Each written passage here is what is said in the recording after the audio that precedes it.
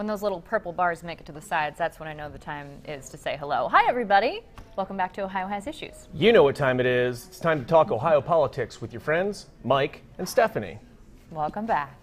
Now, Ohio Has Issues, in case you are just finding us for the first time, welcome. Where have you been? But we talk Ohio politics leading all the way up to this very important November election, where we are going to be deciding, we could very well be deciding the balance of the Senate here in Ohio.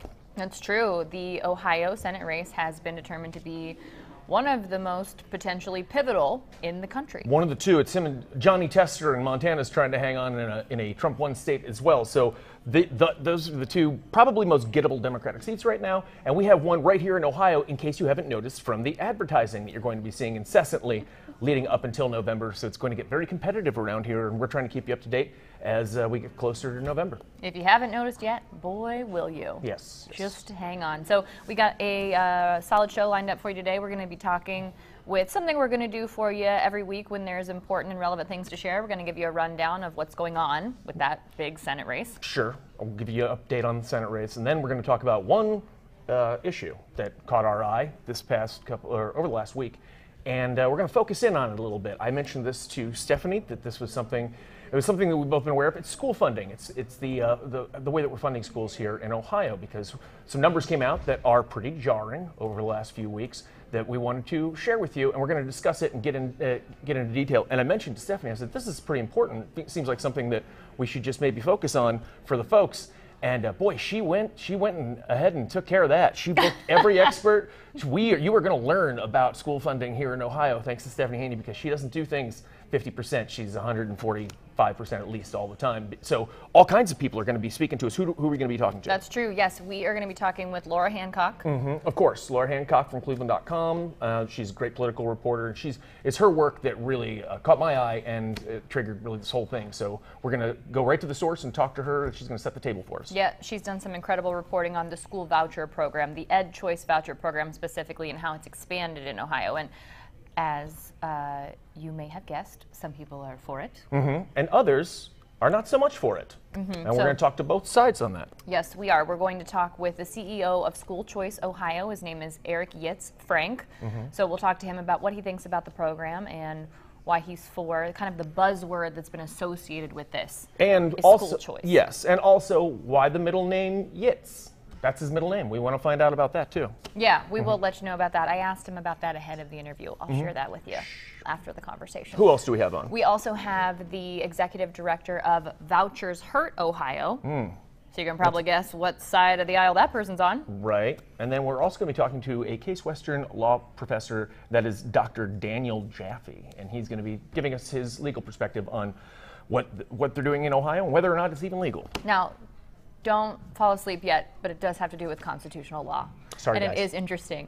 And we will get the information to you quickly, and you will understand it, and you will be better informed. He sells it, believe me. Dr. Jaffe, really, off the chain. Trust me, constitutional law was my least favorite class in law school, but it's important, and we get through it pretty quick, so you'll have a better understanding when this is all over. Does everyone know Stephanie's a lawyer? Did I mention that I'm a lawyer? So we are going to touch on that one important issue, but first, we got to tell you a little bit about what's going on and update you on the Senate race. What are the gentlemen up to? Senator Brown and Moreno. Yeah, so we'll start with Senator Brown. He was in Ohio this week. On Monday, he was in town. He visited with Ohio union workers, and he was there with them to celebrate the fact that they have access to pensions. So he gave a little bit of a speech at that event this week, which was on Monday. So let's hear that now, a little bit of it. That's why we gotta continue to push. You know, whether it's wages, whether it's collective bargaining. One of the things, I've known this a long time, but one of the things a lot of people learned during this fight for these pensions was how collective bargaining works. Because frankly, I don't think people understand collective bargaining. They don't understand that you give up wages today so that you've got security for your family, health security and retirement security. And that's why I fought like hell for this. And as Bill said, Wall Street was the only winner of this pension issue until we won. And again, it wouldn't happen without so many of you, Butch Lewis, and so many of you stepping up the way you did. So thank you again for that. Now, the senator's team told us the Butch Lewis Act, which Senator Brown introduced in Congress has saved the pensions of over 100,000 Ohioans. And as he mentioned there, Brown did name the bill after an Ohio Teamster, Butch Lewis, and they said that Ohio workers, here's a comment from the campaign, we just want to share that with you. Ohio workers know that Sherrod will always stand up to special interests to fight for Ohioans and the dignity of work. Again, that's a quote from his campaign. Nice. I wanted to touch on some fundraising numbers because the Brown campaign released some results, some first quarter results. They raised more than $12 million, the campaign announced in the first quarter. Now, we have not heard from Moreno yet on what they raised in the first quarter, but that's pretty regular.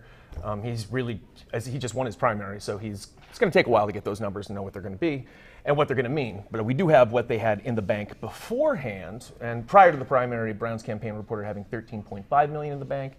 That's according to again, that's pre-primary, and Moreno had $2.39 million cash on hand, again, prior to the primary. Who knows how much money has rolled in since he locked down the nomination, but we do know that that's where Brown stands. Now, you might say, is that a lot? Is that, I don't even know, is that a lot? It sounds like a lot, so I thought I'd give you a little bit of perspective, just so you know, you can see where we stand across the country. Here's another competitive Senate race, Arizona. And that's where the US Representative Ruben Gallego announced that he raised, let's see, what did he raise? Okay, $7.5 million in contributions in his first quarter. Okay. So that's another competitive race. So you would think that that would be somewhat comparable. And then one more, here's a Republican from Pennsylvania. He's Dave McCormick, who's challenging Senator Bob Casey. He's a sitting senator there, and he raised $6.2 million in his first quarter. And those are both of those, they were trumpeting that and saying how these are really high numbers. So if Sherrod Brown's numbers really are over 12 million, then that's pretty impressive for this point in the race. Yeah, I had seen what I'd seen in the campaign literature that had been coming into my inbox from the Moreno campaign is, you know, of course they're asking people for donations, but they're saying Sherrod Brown has raised this much money, so his campaign is aware, is talking about how much money Sherrod Brown has raised as well. That I mentioned Dave McCormick, the Republican in Pennsylvania. He raised $6.2 million, but $1 million of that was his own money. And that's nothing wrong with that. That's how the system works. Moreno is not afraid to do that either, and that could be a factor because it's going to be a high spending race, and he's got the money to back it up. He did in his primary campaign. He did self-fund quite a bit, as did Senator Matt Dolan. All right, let's talk more about the Moreno campaign now. So, as we said, you know, not a lot of information on what's been going on there this week. I did reach out to his camp to kind of find out what was going on there, but didn't hear back in time for this show. But as we kind of mentioned, there seems to be a fundraising focus this week. A lot of campaign fundraising emails have been coming into the inbox. They did also get an endorsement from an organization called the Libre Initiative Action, which is a pro-Hispanic interest group. They are endorsing Bernie Moreno. Here's a quote from them. Ohio's growing Latino community knows that the Buckeye State is a great place to live, raise a family, and start a business, said Lair Markeen Markham, advisor in the Libre Initiative Action Ohio. Unfortunately, Washington policies are making it increasingly difficult for Ohio Latinos to live out their version of the American dream. So that is the opinion of that particular group, but it should be noted that though that is a pro-Hispanic interest group, it is funded by Republican mega donor Charles Koch. And you might be familiar with him. He's a conservative mega donor. He is ranked to the 23rd richest man in the world. So doesn't make that endorsement any, I mean, you need perspective for these endorsements is what I'm trying to say. That's a lot of money. The man's got a lot of money. That is a lot of money. That's for sure. All right, we do want to share with you a fact check. We did notice that Bernie Moreno had posted this tweet, which we'll show you on your screen there. And that tweet includes some claims that have been debunked. I'll go ahead and read it. It's a national disgrace that Biden disrespects Christians by banning religious symbols at the White House and declaring Easter Sunday to be a national trans visibility day. While Biden slaps Christians in the face, Sherrod Brown is silent out of fear of offending the radical trans lobby. Do you know anyone personally in the radical trans lobby? I don't. I do not. I don't either yet. I feel kind of out of the loop. I didn't even know they were out there. But okay, so we have two assertions in there, but that a lot of people are making, not just Mr. Moreno, but both of which have been debunked. Yeah, and I do want to actually just check because I did text his campaign. I want to make sure I didn't get anything in from them. I did not, because I did ask why this tweet was still up when the claims have been debunked. Okay, you no check response that out. from the campaign. Well, let's explain the two. Sure. So the two claims in there, the first of which was that President Joe Biden had banned religious symbols from the White House on Easter. On Easter eggs, specifically for the famous White House Easter egg roll thing that people go to, which it turns out he did not do that. That happened 40 years ago. Is that right? Yeah. That happened 40 years ago. So that's been, and all the administrations have been following that same process. And so there's nothing new there. Nothing new there. And then the second claim there was that the Biden administration had made Easter Transgender Day of Visibility. And that is not true. Transgender Day of Visibility has been March 31st since 2009. That was when it was first declared that at the national level, and it just so happens that Easter fell this year on March 31st.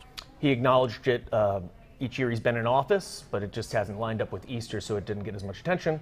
So he did not declare he did not declare Easter Transgender Day just to make everyone mad. It did not happen. It didn't happen. It didn't happen. The other claim that was in that tweet, by the way, about Sherrod Brown's silence on the issue and a motivation for that, obviously we can't know what's in Sherrod Brown's head. So we can't. We have no I idea. don't know what's in Sherrod Brown's head. No, I'd like to. I'd like to know what's in Moreno's head, too. I'd like to know what's in both of their heads. If I could have a superpower, it might be reading people's minds. That's a horrifying thought. Horrifying. Doesn't that sound like fun? No thanks. Okay, the main topic for today is the school voucher program here in Ohio. So we kind of want to give you like a rundown of what it is. You may have heard the term EdChoice voucher program. You may have heard the term EdChoice expansion. So I want to give you a little bit of an overview over what this is exactly. Please, I'm listening. All right, so we'll just start with the fact that this is something that happened that passed in Ohio's budget. This was part of Ohio's budget. This wasn't a separate bill that passed. Not something that we voted for as citizens. This was passed in the budget, that's right. Yes, the Ohio legislature passed this in the budget. And what it does is it changes who can get private school vouchers. And we hear private school vouchers. It's just this term that kind of gets thrown around. They're scholarships. They're scholarships from the state funded with taxpayer money. So it's a discount on whatever you would pay. And it goes directly to the private school in the form of these scholarships. So here's something I want to point out about this. Now, in theory, it's supposed to be helpful because you're supposed to help impoverished kids who might be in bad school systems or failing school systems to go to a school that could help them get a better education, and which is a nice thought for everybody, right? Yes, Right. It's something that was brought up when the EdChoice voucher program first became available. It's something that was brought up again with this expansion. Now, of course, the issue with this is for when money goes to the voucher program, it's going to come out of public schools. There's only so much education budget to go wrong. Well, there is a question about whether this does actually take money away from public school funding, dollar for dollar. We get into that in our conversations that we have with the experts in a bit. Thank you for fact-checking me in real time to keep us street legal. Ohio has issues, and we are here to talk about it. Ohio has issues. What good show doesn't, right?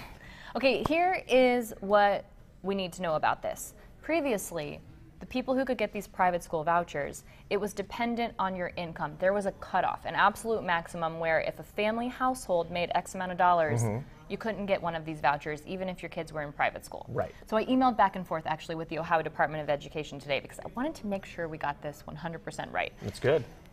Here's what I learned. In order to be eligible for this voucher, first you have to apply to a private school and you have to get accepted. Okay. So that's the first barrier to entry here. You have to get accepted to a private school. Okay. May I ask, what if you are already enrolled in a private school? Then you've been accepted, and yes. Then you have been accepted. Okay. Then you are eligible. Okay. Which From comes into there- play later. From there, everyone accepted to private school that goes to private school can get this voucher. Wow, that's a good deal. Period. That's Yeah. it. There are no other provisos. If you're a child in private school, you can get an EdChoice voucher now. Okay, but there is a limit on as far as like if once you hit a certain income, then you only get so much back, right? Is that how it works? Yes, so we have the chart actually. good. So You have a chart let's and show everything. that chart. So this is wow. from the Ohio Department of Education. So also I just want to share a quick statistic here while you're taking in this chart and looking at it. And if you Everyone are look at the chart. listening to us on a podcast platform, now would be a great time to click the link and go to the YouTube video. It's a great chart, guys. You're going to want to see it. It's a good looking chart. So here's some statistics. We're going to share some details for you from privateschoolreview.com throughout the show. we talked about you have to be accepted into a private school to get one of these vouchers. The average acceptance rate is 89%. Pretty high. Minority enrollment is 24% when it comes to private schools here in the state of Ohio. Now, when you're looking at this chart, what you see here is an income amount on the left and then a dollar amount for a voucher on the right. Everyone, regardless of your income amount, can get a voucher. At the bottom of the chart, you see the minimum amount that people can get. So if we're looking at grades K through 12, the least amount that anyone can get, even if you are a billionaire in the state of Ohio, is $950 per student. So if you're a billionaire in the state of Ohio, you have a student enrolled in private school, you are eligible, and if you apply for it, you will get a $950 scholarship. You know, maybe there's some billionaires from out of state watching this right now, and they're hearing about this sweet deal. If they move to Ohio, they can get $950 off their kid's education at St. Ed's. That's not a bad deal. And it's not just one kid. I got clarity on this too, because if you're a billionaire and you see you're eligible for $950 in vouchers, it's per student. So if you're a billionaire with 5 kids, you can get 5 $950 vouchers. Wow, that's great. There, it's your lucky day, billionaires. No, there's obviously we're making a bit light of it, but it's nice that people can subsidize in some way and not have to pay for the whole thing. But what is that? Is that really that necessary for people making that kind of income level? Is that what we're here to figure out today? You know, it's part of the conversation. It's also just to educate people about what is now available. So part of the conversation is this the right use of money? You know, there's a whole debate about whether the tax dollar should follow the student or whether the tax dollar should be going to the educational institution. And that is a question there. So so if you're looking at this chart, you can see that there are varying levels dependent on your percentage of income as it relates to the federal poverty line. The maximum amount, if you make $0 up to 450% of the federal poverty line, is you can get for grades 9 through 12, $8,400 for a student. You can get for grades K through 8, about $6,200 for a student. So those are the maximum amounts of the scholarship that you can get if you're on the lower income level of the spectrum. And this is household income too, by the way. So if there are 2 parents earning, those numbers are brought together. I think we can. I think we can come back, right? Sure. Here's an important thing that I just pulled from the Ohio Capitol Journal and something that I saw today because I wanted to know how is this affecting long term? How is this affecting the school budget? State handouts. They say right here. I'm trying to look at the year. Okay, in 2008, private education. These giveaways to private education or vouchers for private education were about $69 million. That was 2008. It was over $360 million in 2019. So that's a 416% jump. That's pretty significant. And as you said earlier, we're looking to go over $1 billion, I believe, this year. Is that right? And that is with all, so as we're about to learn, there are multiple voucher programs. Yes, not just this one. Yes, and we are about to learn more about that in just a moment. Well, let's do it then. I say we learn it right now. I think we should too. Okay, let's do it. We're going to hear.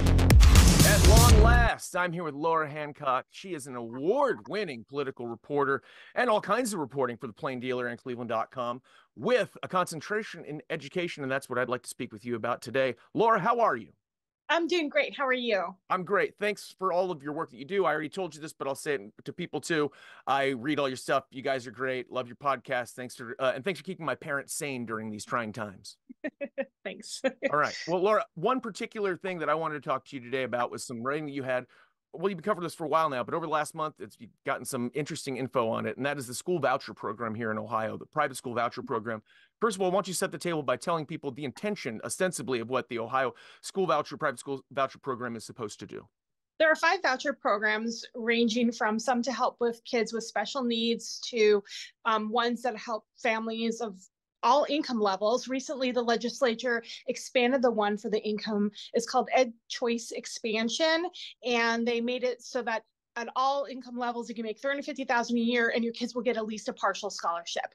Now, pros for school choice is exactly that the tax dollars follow the students, and every child is different in terms of what they need. Not all children succeed in the public schools.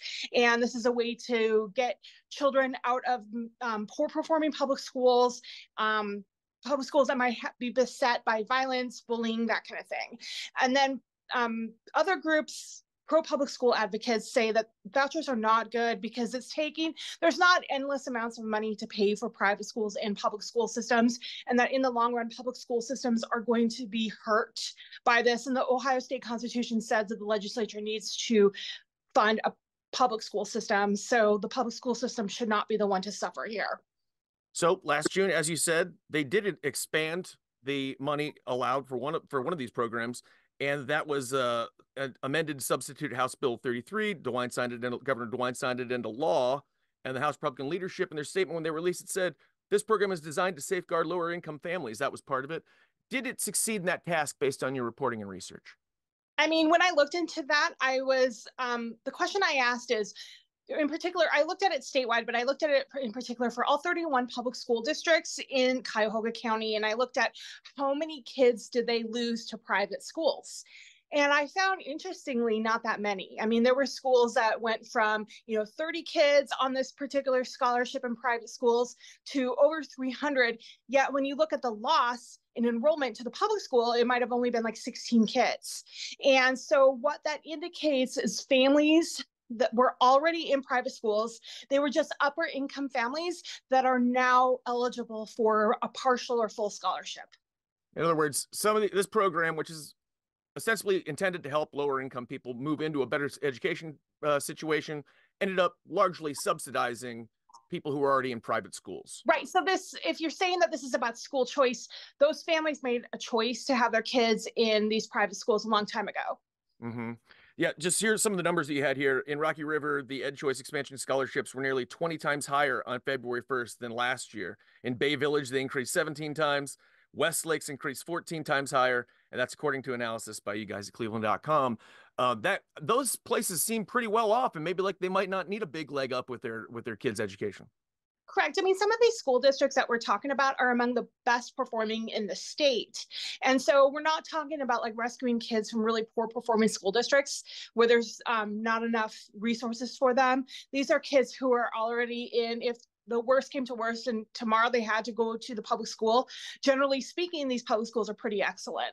Yes. By comparison, in the Cleveland Metropolitan School District, the number of kids receiving EdChoice expansion vouchers increased from 9 total, to 28 total this year. That's a very small number compared to a student population, as you say, of more than 32,000 kids. So why is that? What's the disconnect there? Why did everybody in the wealthy west side suburbs figure this out, that this is going on, but somehow the people that it apparently was supposed to be helping the most did not? Well, Cleveland's an interesting situation because there is already a universal income scholarship in Cleveland. It's the state's oldest scholarship program. It's called the Cleveland Scholarship. It's been around since '96. So most of families who are in private schools who live within the boundaries of Cleveland School District, they're already using it through the other voucher program. That's why we didn't really see a sizable increase. You do wonder about, the Lorain City, those kinds of places, East Cleveland, why they didn't increase. And again, it might just simply be that even with a scholarship of $6,000 for K through 8 and $8,400 for 9 through 12, even with that scholarship, as generous as it is, when you have a school that's charging maybe like $12,000 or $15,000 a year, even with the scholarship, that is not, the families are going to have to come up with quite a bit of money, and that might not be realistic for some more middle class and lower income families. You actually cited an article from ProPublica where they suggested that some of the Ohio schools are strongly encouraging parents to apply for vouchers. In other words, they're saying, hey, that money's out there, you can go out and get it. So they're educating those people about it. Is this a matter of educating people who need it the most? And are there any efforts being done to do that? I mean, according to the Ohio Department of Education and Workforce, that's the K-12 agency in the state, schools are not allowed to mandate that families take vouchers, because some families, they want to send their kids, they want to do school choice, and they want to send their kids to a private school, but they still don't believe in taking away, tax money that they think should be for public school kids. And so some families on principle refuse to take vouchers. And the state is saying that's totally allowed. A private school cannot force you to take a voucher. However, if you need financial aid at a school, I mean, you're expected to take the voucher before they're going to look into aid to help you. Now we have who is actually making out in this deal? Whenever something like this goes down, you've got to say to yourself, who's benefiting the most from this, and who stands to gain the most from the system as it is right now? I mean, you could say that the operators of the private schools are. However, I don't think they're getting rich per se. They just might have more enrollment and just maybe a little bit more cushion. I don't know of any like private school teacher who's like getting rich. Right. Like generally teachers don't, and private school teachers often make less than public school teachers. This just might provide some more stability. And the diocese, the Catholic Conference of Ohio told me that at least in the Columbus diocese, they said that they are looking at some rural areas and thinking about building schools out there now that there's this more constant flow of funding. And the Catholic Conference of Ohio told me that other dioceses may be looking at that as well. People overseeing this program have seen these numbers too. They can't be too pleased with it. Has there been much negative reaction to the fact that this is largely subsidizing, wealthy students? I mean, people who support traditional public schools, they're not really surprised. They say that this was inevitably going to happen, that this wasn't going to help the middle and lower income families, that this was going to help the middle and upper income families. And then state legislators who support school choice, they've kind of been all over the map. I mean, at first they told me that they knew that this was going to support children already in private schools, but it was about school choice and the idea that the tax dollars should follow the students regardless of what kind of school, homeschool, private school, charter school, whatever. Then some of the same lawmakers have been pretty defensive because I think the public is, as they start to get more aware of what's going on, I think they've gotten some questions. And so you're seeing some lawmakers just, say that what I've written is untrue or is propaganda. However, I mean, the numbers don't lie, and there's really not another explanation for why there are so many kids getting these scholarships now, but you're not seeing a mass exodus from the public school system. So that would indicate that they were already in the private school system.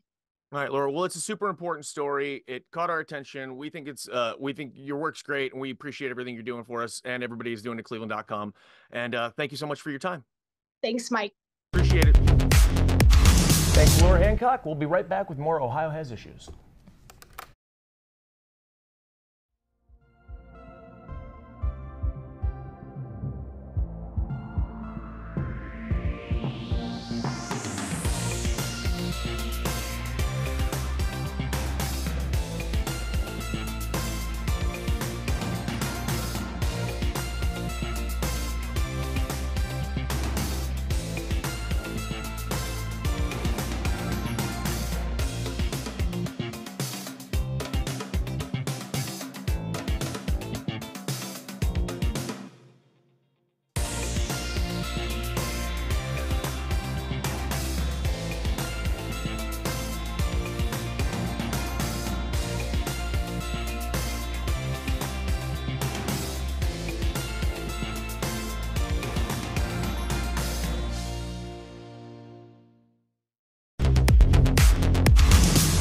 Welcome back to Ohio Has Issues, everybody. You saw our newsroom there. You see people eating and stuff at their desks. Isn't it exciting? This is that time in between the newscasts where people are like having their snack and like getting ready for the next show. Bunch of busy raccoons back there, and you get to watch it. That's just one of the bonuses of getting to hang out with us here on Ohio Has Issues, where we are talking about the Ohio Education Voucher Program and some pretty big numbers that have recently come out. And we got some statements from some people, isn't that right? We did, yes. So first we're going to hear from Ohio State Senator Kent Smith. He's a Democrat. He did vote no on the state budget that included EdChoice expansion. So here's the quote from him. The expansion of school voucher eligibility is a taxpayer swindle that sends public dollars to pay for private and/or religious instruction, and it erodes the financial stability of Ohio public school funding and could explode future state budgets. One of the ways that the GOP hid the cost of the voucher expansion was including it in the budget and not as a standalone bill. This type of legislation needed a full vetting process, not as a budgetary footnote. Strong stance from Kent Smith, and use the fun word swindle, which is just a fun word. Can we agree on that? It's a fun word. Even if we don't agree on everything politically, can we all agree swindle's a fun word? Yeah, I think that's fair. Now, who else do we hear from? Okay, we did also not hear from Ohio State Senator Sandra O'Brien. So I reached out to her. The reason I reached out to Senator O'Brien is because Something similar was introduced in the Ohio Senate in February 2023, which would have expanded access, got rid of that income requirement for the EdChoice private school voucher program. She introduced that bill.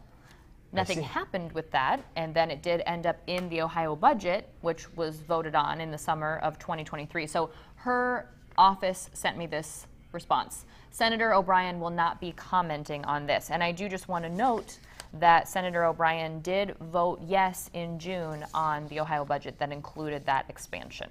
Now, you also reached out to Senator Sherrod Brown, and we have not heard back from them yet. I don't know if they plan to get back to us or not, but if they do, we'll update you. But you also reached out to Bernie Moreno's, and his campaign did get back, and they gave us this. This is their quote. Parents should be the decision makers in children's education choices. Programs like these increase flexibility and empower parents to send their kids to the school that is the best fit for them. I'm thrilled that our state is putting parents in charge of the kids' education. In the Senate, I will fight against the woke indoctrination in our schools and will do everything I can to keep parents as the sole decision makers for their kids' education. That's a major sort of topic of conversation on this, is decision makers on children's education. School choice, as I said earlier, that's kind of the buzzword that people who support these programs are using. School choice, I've heard that. Yep, it's a popular phrase. So who do we talk to next about this? Who can give us some more information about this? Well, let's just talk quickly about the choices that people are making when it comes to schools, and then we'll move on to our next interview guest. Oh, you've got some numbers for us. Yeah, so we do have some more numbers that I want to share for you from privateschoolreview.com. So for the 2024 school year, right now, there are 1,237 private schools in Ohio. In contrast, there are 3,656 public schools. So you're looking at that, it's kind of like a 25%, 75% split, roughly, doing some quick math. Now, in private schools, there are 221,101 students in the state of Ohio. That's according to data compiled by privateschoolreview.com. That's a lot. That's a lot of students. So as we're kind of looking at the budgetary issues that were referenced there, that Senator Kent Smith referenced as well, and other people continue to reference, Laura Hancock has some great articles on it, so I encourage you to check that out on cleveland.com. 221,101 students, if they apply for that, will get an EdChoice private school voucher. They will. Now, some of those people are already on vouchers. A lot of them probably are already on vouchers, but they all could. They could all get a minimum of $950 if their parents were the most wealthy. It's a whole lot of money. That's in grades 9 through 12, of course, so not all of them, because some of those are in K through 8, and then it's a lower number. But you get the point that I'm trying to make here. And compare that to the number of students in public school. It's about 1.7 million students in public school across the state of Ohio. So just wanted to share those numbers with you. And just to be clear, we ain't hating on private schools or anything like that. That's your choice, and I think that's a good choice you have. I went to private school, as a matter of fact. I'm one of those. I went to private grade school and high school, St. Mary and Joseph, go Bulldogs. And then I went to, of course, back then it was like the late 80s, so it was probably like $85 for the year. Same with my high school. So it really has gone up considerably. But I'm sure a voucher program like this would have been very helpful to my folks back then. And so I'm not, there is a place for this to help people. It's just now we're getting some weird numbers, and it's how much it's changing so quickly. Whenever something like that happens, then we just want to keep our eye on it. Dig into it and let you know what's happening too. You know, a lot of people aren't even aware of this program. A lot of people who are in public school that might like to go to private school, a lot of people who are on that lower income level in those underserved populations may not be aware that this is available to them. Right. A lot of questions here. Also, a lot of questions about who makes up the difference if the voucher doesn't cover the whole cost of that education. That's actually one of the things that I talk about with our next guest. Okay. So a little backstory here. I told you I was reaching out to the Ohio Department of Education and Workforce here. Senior Program Officer Colleen O'Grady is one of the people who kind of oversees this program and carries it out, makes sure, you know, things are running how they're supposed to run, that sort of thing, oversees the program. She declined our request for an interview, but her office did make a recommendation. They recommended that I reach out to School Choice Ohio's CEO, Eric Yitz Frank. Can you do that? Can you just pass the buck on a statement like that? Can you just be like, no statement out of me, but I talked to my friend. Yeah, I guess you can, because they did. All right. We're letting the people know about it. You know, we did reach out to the office and declined the conversation. It's a pretty smooth move. So we move on to the next, and we talked to School Choice Ohio CEO Eric Yitz Frank, who I will tell you the explanation for the nickname on the back side of this. Let's hear from him now. Stay tuned. All right, I'm here now with the CEO of School Choice Ohio, Eric Yitz Frank. Yitz, as you go by, thank you very much for being with us today here on Ohio Has Issues. Thanks for having me, Stephanie. And we are here to kind of talk about the EdChoice voucher program in the state of Ohio. So first of all, I want to kind of bring up some reporting that we've been looking at. You know, earlier we talked with Laura Hancock. She's the Cleveland.com reporter who had put out some articles kind of looking at the analysis of how the expansion of the EdChoice voucher program has really kind of resulted in being implemented here in the state of Ohio. So I want to ask you this first. With School Choice Ohio, what is your mission? So we work around the state of Ohio trying to empower families to find a school that best fits for them, whether that's using one of the state scholarship programs, EdChoice being one of 5, a charter school, a traditional public school in their district or outside of their district, and we try and work with the legislature to make sure that the state's policies enable that. Okay, so I'll ask you first and foremost then up front, how do you feel, how does your organization feel about the way the EdChoice expansion has played out here in Ohio? So I think, you know, the state budget, for your listeners, the state passes lots of policies in the summer, and school starts about 7 weeks later. So I think the state did a lot of good in a very short period of time. I think long-term success of this program, there's been a lot of growth in the program, but we're going to see over time exactly how it's implemented and what kind of opportunities that creates for more families. Okay, and the name of your organization is School Choice Ohio. So when this got passed, this item that was added into the budget got passed and became sort of the lay of the land here in Ohio, part of the way it was discussed was to provide school choice. Do you believe that the way EdChoice has now been implemented is providing more school choice? So the answer is yes, but I think that when we assess how these programs are working or not working, we don't necessarily judge it by how many students are using a voucher or how many students are leaving a public school. We fundamentally believe that school choice can transform the educational landscape in Ohio, because what it does is it puts parents and students at the center of our education process and empowers them regardless of what school they're attending. So we don't necessarily care as much about how many students are using a voucher and going somewhere else. It's more about making sure that parents are in the driver's seat and then letting schools, whether they're private schools or public schools or charter schools, compete for those parents. Okay, well, let me ask you this. So the way that we've seen this play out in the numbers as reported by Cleveland.com is there were more vouchers made available. The eligibility rules changed. People who made greater incomes were able to access these vouchers that weren't previously able to access these vouchers. So the way the numbers played out, there didn't seem to be a large increase in different students enrolled in these private schools with access to these vouchers. So are you happy with that? Do you think that makes sense? Is that promoting school choice, or is that just kind of giving a benefit to people who had already made a choice? Right. So I don't, from looking at the data in those articles, I think it's a little bit hard to exactly draw that exact point because we don't have data on how many kids are coming in from kindergarten. We don't necessarily have data on demographic shifts within the state. Are there more students in the total system or less? So it's like just a little bit hard to do that. But again, like I don't really look at it at one particular snapshot in time. I think whenever you look at any kind of government policy over a 2-month period or a 6-month period, there's always going to be things, hey, is this working well? Could it be done better? I think we're going to learn that over time and be able to react accordingly.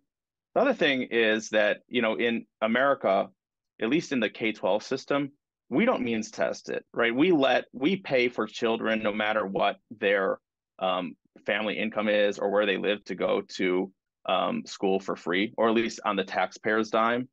All this policy does is give them an additional option of where those dollars should go, not whether or not we should pay them. That's not something we've ever done in America. Okay. Let me ask you this. Where does School Choice Ohio stand on the aspect of whether there should be an income requirement when it comes to receiving an EdChoice voucher? We view income requirements as a barrier to low-income families. When you put an income limit on any kind of program, what it does, it actually makes it harder for the people that you're targeting to access it. A mom wants to go and find a better school for her children. We ask her, where's your birth certificate? We need your income tax returns. We need your pay stubs and all those types of things. Those are all barriers for low income people. And so I think that when you have a broader program, not only is it the right policy, in our opinion, because we think it improves the overall system, but it actually makes it easier for lower income Americans to access. Is it also fair to say that it makes it easier for higher income individuals to access who really probably have access to those resources to prove that income? I think the answer is, of course, there can be people with greater means that can access that, but I don't know what's going on in their families. I don't know whether they could access those choices or not. Of course, at the very highest levels of income, those families have all kinds of options open to them throughout society, right? But I don't want to judge whether middle-class families actually have enough money or not. I want them to decide that. And we're paying for their education anyways. I'd rather put them in charge of where their child goes. Do you think that there's been a significant or a sufficient, rather, I should say, effort being made in these lower income places in Ohio to make people aware of the vouchers? So our organization spends a lot of time and money making sure that we're talking to families there. Every year we talk to about 25 to 30,000 families. We are actively involved in that now. And again, we don't push them to go to a private school using a voucher.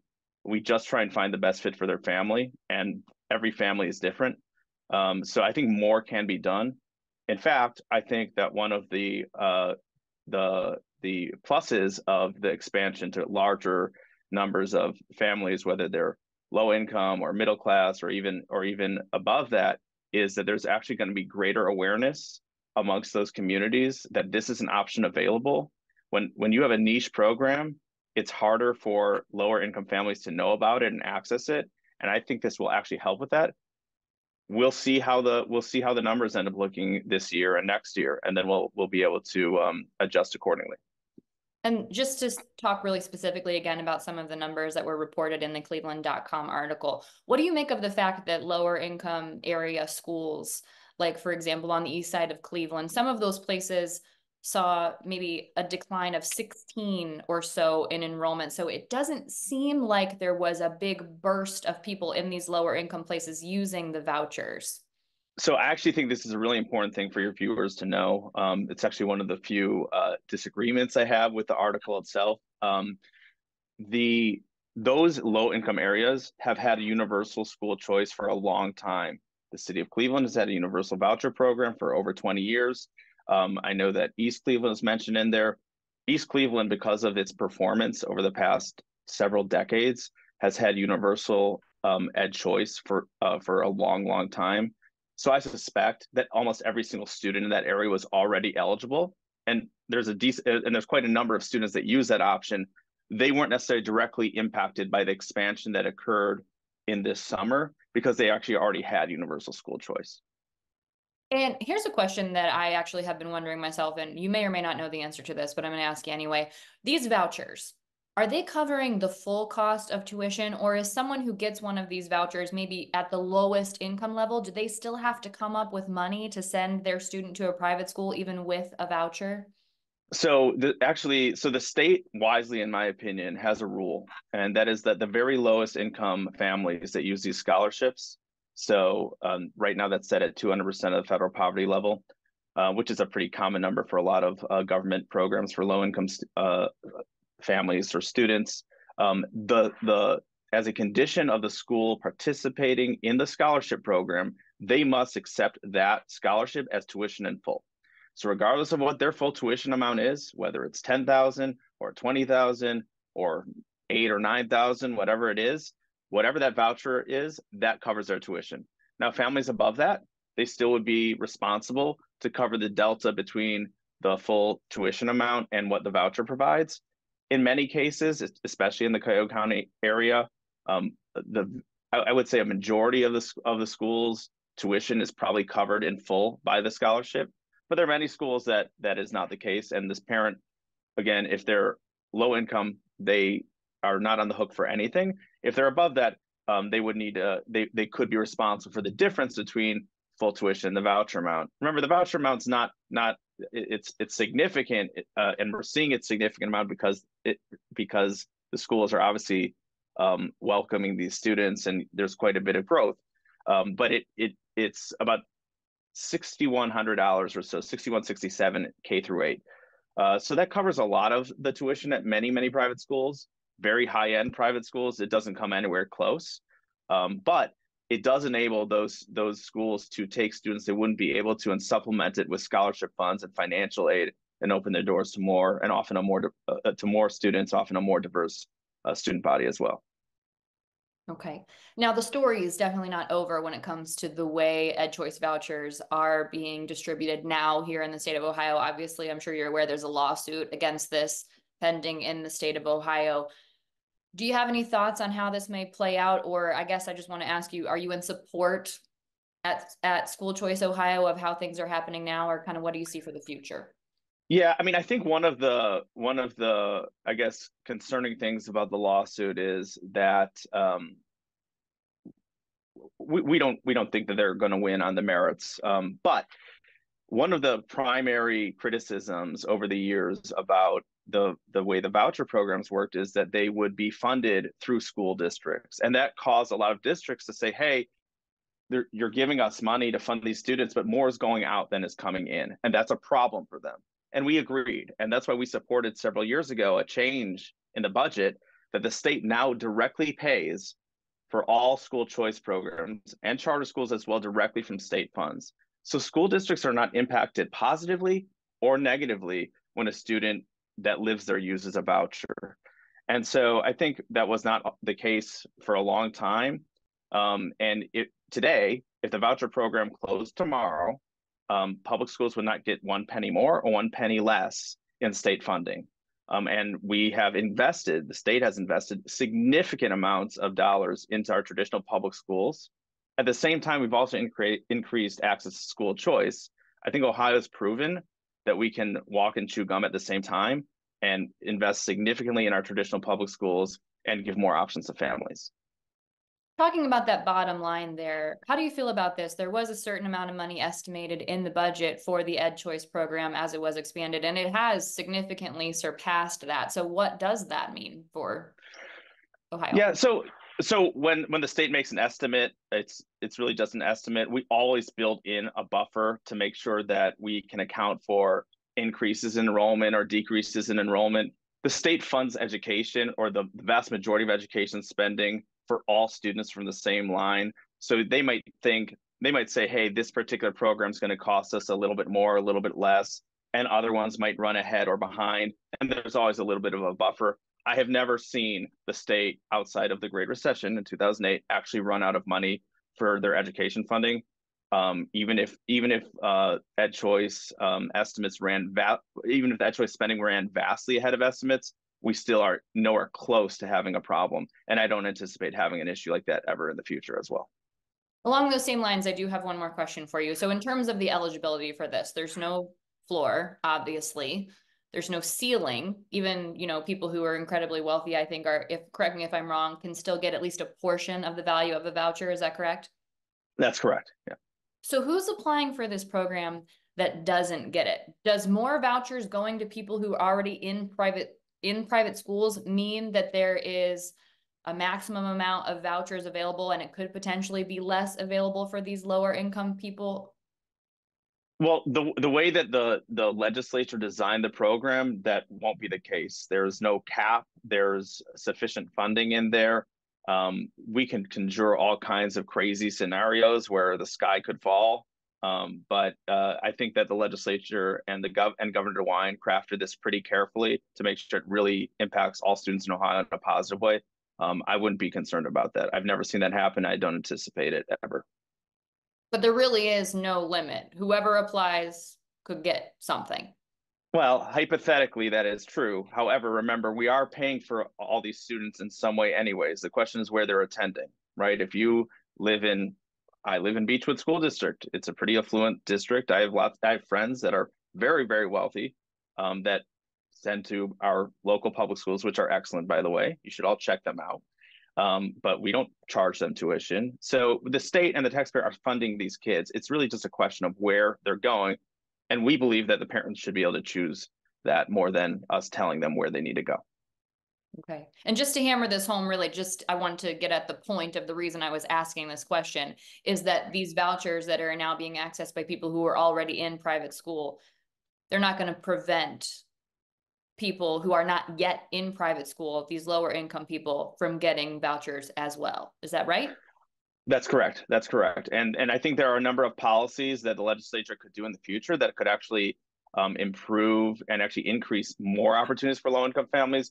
But we have not seen any low-income families be turned away. Most of these schools are mission-driven. They want to take as many students as they can serve as possible. And again, and many of those schools are relatively low tuition. They are just trying to service their students and their families. And the scholarship programs are have a huge impact on their ability to do so, and changes the lives of many of those kids. Just bear with me as I'm kind of thinking through this as we're talking. I really appreciate the conversation. I guess the limit would then only be the enrollment. The limit would be the number of private schools, the access to those schools, and their capacity for enrollment then. Does that make sense?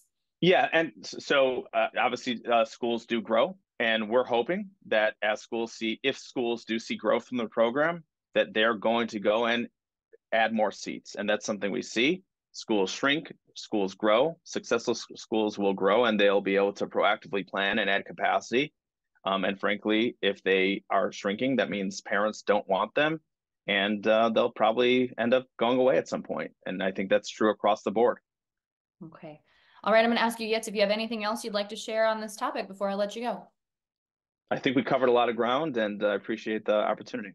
Okay. Thank you very much for being with us here on Ohio Has Issues. We appreciate it. All right. Thanks, Stephanie. All right, that was Yitz Frank, the CEO of School Choice Ohio. Thank you for the conversation, Yitz. And we've all been waiting. You promised us you would tell us where the name Yitz comes from. I did. So Yitz is his nickname. It is the Hebrew word for Isaac from the Bible. And Yitz is a rabbi.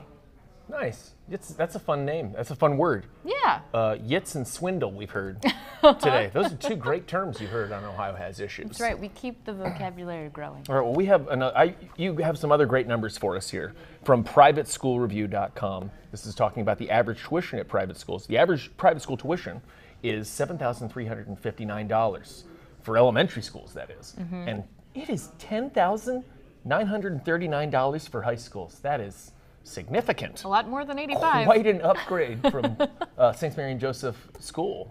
That's a lot. Vouchers Hurt Ohio Coalition. Oh, that's who we're talking to next. Yes, that is our next interview guest. Also, I just want to make another comment about the cost of private school tuition. In case you didn't catch it in the conversation there with School Choice Ohio CEO Yitz Frank. So he was saying that if you are at 200% of the poverty level or below and you get accepted, then that private school has to just accept that maximum voucher level, and then the rest of that tuition is just waived.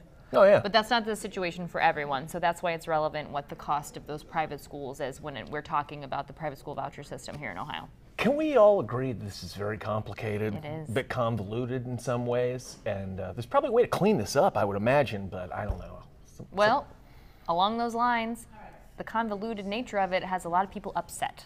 So much so that they did file a lawsuit against the EdChoice voucher program specifically. Oh, okay. So our next guest is the executive director of Vouchers Hurt Ohio Coalition. And what that is, that coalition, it's a group of public school districts that have come together to sue the state over what they call the unconstitutional and harmful private school voucher program. That's directly from their website defining what the group is. And you spoke with the executive director. I did. Okay, that is Bill Phillis, and he is the executive director of the Coalition of Equity and Adequacy of School Funding as well. This guy's got a lot of hats. Let's hear from Bill. All right, thank you very much, Bill Phillis, for being here, the executive director of Vouchers Hurt Ohio Coalition. And that's what we're here to talk about today, Bill. We are talking about the expansion of EdChoice vouchers here in the state of Ohio. So I'll ask you first and foremost, how does your organization, Vouchers Hurt Ohio Coalition, feel about that? Well, I think what we've done in court expresses our feelings. In January 4, 2022, the Ohio Coalition for Equity and Adequacy of School Funding / Vouchers Hurt Ohio filed suit in the Franklin County Court. We believe that the EdChoice voucher program is patently unconstitutional. It flies in the face of several provisions of the Ohio Constitution. The Article 6, Section 2, the state legislature is responsible to secure a thorough and efficient system of common schools throughout the state, and that they do that by taxation. That's the only place in the entire Constitution that the state is mandated by taxation to provide for anything. There's an explicit command in the Constitution for the General Assembly to provide for and secure a thorough and efficient system of common schools throughout the state. That leaves out alternatives such as charter schools or vouchers or any other alternative. And the fact that this state had a ruling against it in 1997 in the DeRolf school funding decision, and they haven't provided for a constitutional system. Here in 26 years later, we still don't have a constitutional system, and yet millions and millions of dollars are being siphoned off of the budget, the state budget, to provide for direct payments to private schools, and of course the EdChoice voucher program, as well as other voucher programs. Now, I want to clarify that we are only challenging the EdChoice voucher program. Okay. Is it your contention just in general that vouchers, even beyond, I know the EdChoice program is the only one involved in the lawsuit, but that the other voucher programs are also not something that are good for Ohio? Well, we're not taking a position on the other ones. Just frankly, it's the EdChoice voucher program that started out. Actually, this whole voucher idea started out with the Cleveland school system back during the George Voinovich governorship, and it has been going from has gone from a small program funded by the City of Cleveland School District to a $1 billion program that's originally the promoters of vouchers, the voucher advocates, the voucher zealots, started out by saying, well, we want to rescue poor kids from schools like in those years, back in the early 90s, we want to rescue poor kids from low-performing school districts. And they, in very, sympathetic tones, they would say, we really need to rescue these children from a bad school system. Well, that was an idea to get their foot in the door on this voucher scheme. All along, they weren't particularly interested in poor kids. They were interested in a kind of a public relations effort to get people to be sympathetic to, a voucher scheme. And so they've now in 2023, 2024, they have abandoned this idea of rescuing poor kids. They're providing EdChoice vouchers to everyone in Ohio. Now, a billionaire with children in school is eligible for a voucher. Now, how ludicrous is that? And really, poor kids can't afford the difference between a voucher and the tuition cost of a private school, and in fact, many, if not most, private schools. And so what we have here is the poorer families of the state subsidizing vouchers for the affluent families, the families that can afford a private tuition. Now, proponents of the EdChoice voucher expansion have said that it doesn't take any money away from public school funding. Do you think that's accurate, and how do you feel about that? Well, I think that's ludicrous. 26 years after the Supreme Court ruled that the school funding system is unconstitutional, we still don't have a constitutional system of education. And the last general, or the last state budget, in the last state budget, they did not phase in a program that we refer to as the Cup-Patterson Fair Funding Program. They didn't phase it in because completely because they indicated they didn't have the money to do so. Well, they had the money to take $1 billion out of the school district line items, or the line item in the budget, the basic aid line item that funds school districts. They could take $1 billion out of that fund to provide for vouchers. And let's be clear, every dollar that goes out to a voucher is a dollar that a school district doesn't have to spend. And every dollar that goes out to a voucher means that the public school retirement system, the state teacher retirement system, has about 20 cents less per dollar to go into the retirement fund. I want to ask you this. In a previous conversation that I had with the CEO of School Choice Ohio, we had kind of arrived at the conclusion that ostensibly under this program, there's supposed to be no maximum. So even the richest, as you mentioned, even a billionaire can get a portion of a school voucher here. There's no floor, obviously. His contention was the way this is written, anyone who would seek a school voucher will be able to get one. So these school vouchers going to people who are already in private school won't prevent people who are in lower income, lower performing schools from getting school vouchers as well. It seemed that the capacity was only capped at the number of seats potentially available in private schools. So my question for you is this: do you think that this is a trend towards privatization of education, big picture? Let's be clear. The motivation behind those persons that are, pulling the voucher strings, those people like Betsy DeVos, former US Secretary of Education, those people like the Koch family, the Walton Family Foundation, the American Legislative Exchange Council, those people that are well-funded, those institutions and persons that are well-funded, their goal is to completely privatize public education. Now, their goal is the same as the economist Milton Friedman back in the 1950s, when he recommended that the government, the only role of government in education is to provide a voucher for each kid so that they can spend that voucher at a private school. He said the government had no business regulating education.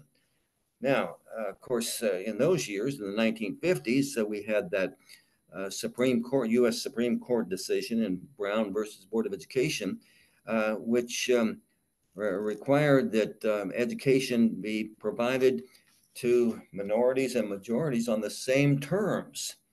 Now, it was during that era that some of the southern states used that voucher idea, Milton Friedman's voucher idea, to escape integration. And so they, in one case, in one of the counties in Virginia, they closed down the public system and gave a voucher to each student. And of course, the minority students didn't have a school to go to. So now Friedman, over the years, the economist, is a libertarian, didn't believe the government had much of a role in anything. He came to the conclusion during the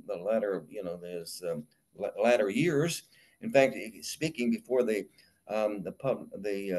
American Legislative Exchange Council, they called that organization ALEC, he opined that public education was a mistake and that parents really should be responsible for the education of their own kids.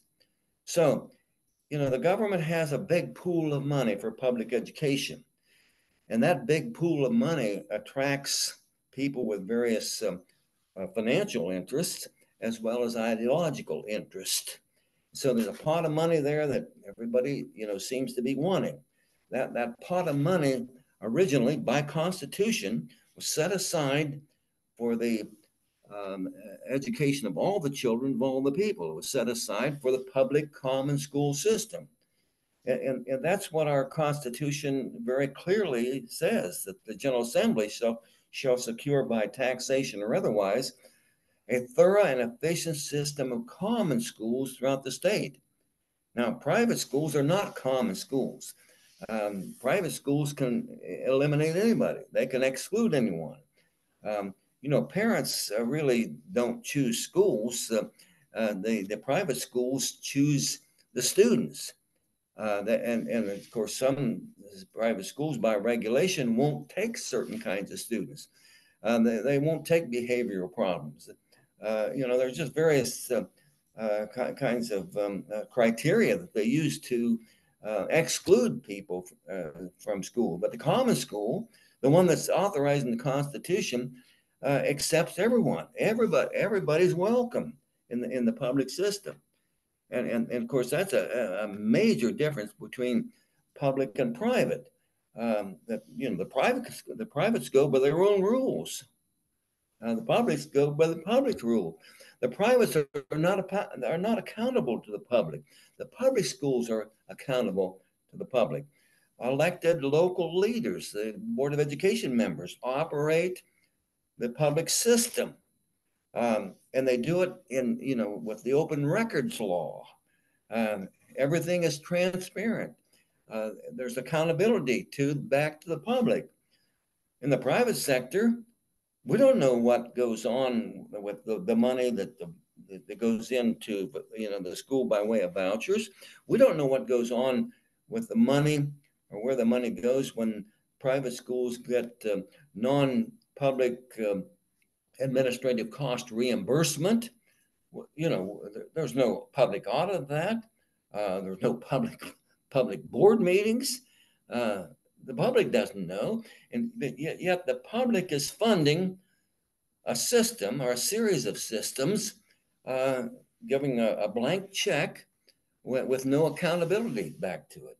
Now that would be like, this idea of a voucher as being a right, and the voucher proponents will say, well, people have a right to choose.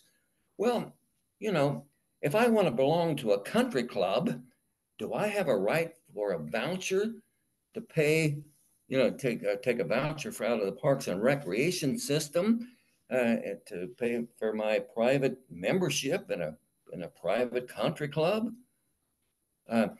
If I don't want to swim in the public pool, should I get a voucher so I can build a pool in my backyard, for my own family, for my own interest?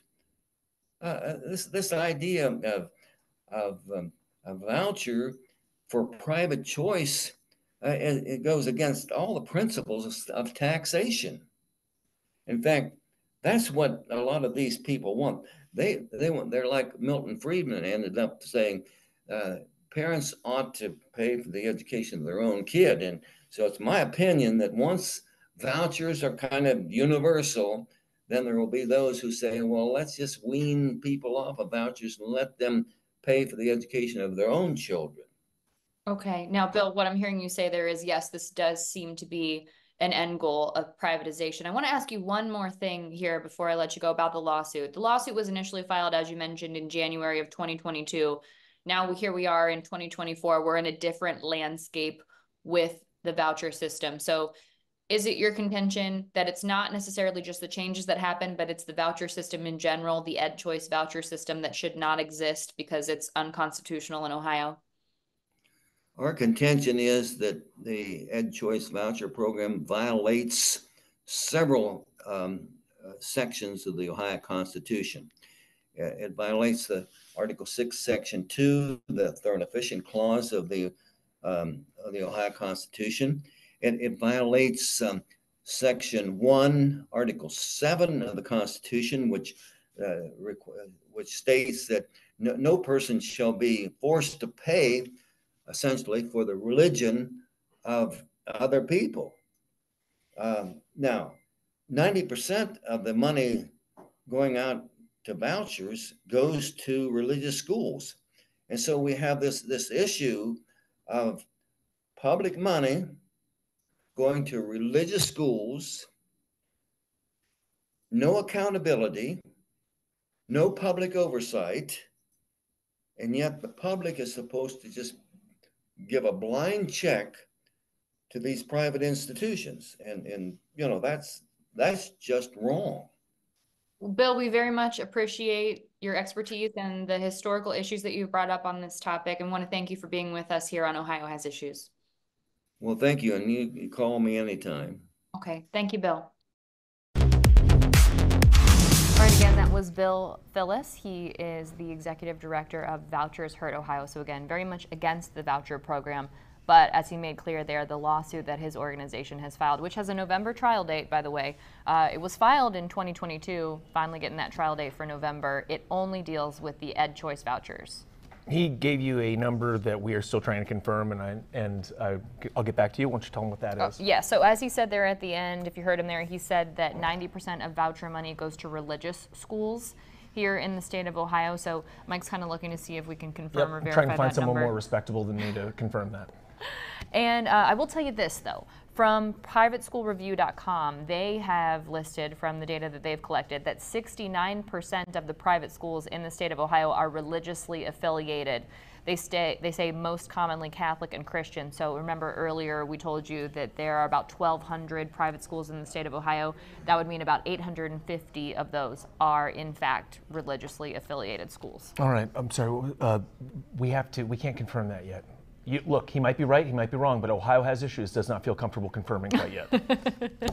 There it is. We're not calling it. We're That's not the calling level it of at this time. professionalism we offer you here. But like we said, we can tell you 69% of the schools, Yes. according to privateschoolreview.com, are religiously affiliated Big here number. in the state of Ohio. And so the religious affiliation there is a big part of the constitutional question about this voucher program here in the state of Ohio. So that brings us to our final guest for you of the show today. Yeah, who was our final guest of the show? I forgot. That was the Oh my lovely gosh. law professor. Law professor Daniel Jaffe. You were wonderful, Mr. Jaffe, and I appreciate it. He's from Case Western Reserve University, and this guy knows his stuff. And if you want to get into the legal nitty-gritty, who do you talk to? Talk to Mr. Jaffe. Listen to him. I'm kind enough to be joined by Professor Daniel Jaffe of Case Western Reserve University, who has been teaching education law since 2006. Thank you for joining me, Professor. Thanks, Mike. Thanks for having me. Appreciate it. No problem. I have a lot of questions for you about this, but first and foremost, is this a normal way to pass these in the budget? Is this a normal way to pass these sorts of laws, or do these normally become laws through law, or do they normally get passed in the budget like this? It's not unusual to have an item like this in the budget. The budget bill last year was a particularly large bill, several thousand pages long. But since this is a budget item and it's about funding, it's not something that's unusual for them to put it there. That said, the budget bill, because it's required every second year by June 30th, it's commonly a place where things get shoved in at the last minute. And last year's budget bill was no different. Now, are we alone, Ohio, in passing education reform like this through the budget, or is this normally done through law and through passing it actually through the legislature? Is this something that happens just in Ohio, or is this many states do it this way? I can't really answer that. I don't know the process from state to state, and there's 50 of them out there. Right. So I don't really have an answer for that question specifically. I can tell you that Ohio is one of 10 states that has a voucher program at this time. So okay. There is a lawsuit pending now. Do you think that this is going to hold up in court the way that they passed this budget or this school funding reform? Well, there's a lawsuit now pending in the Franklin County Common Pleas Court, and that's scheduled to go to trial in November. Where that one comes out in the Common Pleas Court, I don't know. I think it has a chance, but it's certainly going to go up to the Ohio Supreme Court for an ultimate decision. And by the time it gets there, I guess it depends quite a bit on the composition of the Ohio Supreme Court at that time. So you know, predictions are hard to make, especially about the future. So how about that? So it is all about timing. Do you think if it, based on what you know of the Ohio Supreme Court right now and how it's configured, do you think that if this were challenged in the current Ohio Supreme Court, it would hold up? My expectation is that yes, if it were to go today to the Ohio Supreme Court, I think it would withstand challenge. So this is legal. What's how they've decided to adjust the funding so that now it's not so much, it's less income based than it was before. Well, so here's the thing. You know, obviously, what is legal and isn't legal changes over time based on the decisions of the different courts. So there's two places that we have to look to figure that one out. One is to the US Supreme Court and the US Constitution, and whether it's legal under the Establishment Clause, which generally separates church and state. So that's one thing. And the answer there is pretty clear at this point, that that yes, you can have vouchers, and yes, the money can go as long as it's, I'll call it washed, not laundered, through individual choices, then it can go to religious schools. So that's the one constitutional question.